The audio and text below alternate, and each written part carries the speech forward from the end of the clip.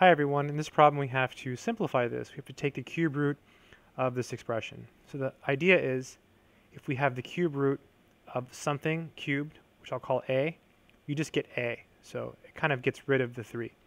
So the goal here is to write everything as something to the third power. So this is how we'll do it. Solution. So this is the cube root of, so 64 is going to be 4 cubed. X to the 6, how can we write that as something cubed? Well, I think we can do this. X squared cubed. Let's check that. Yep, 3 times 2 is 6, so it works. And then we already have y cubed. So once everything is to the third power, what you do is you just write it 3 times. You just take the cube root of each piece. Cube root of 4 cubed, cube root of x squared cubed. It's a lot of notation. And then cube root of y cubed, okay?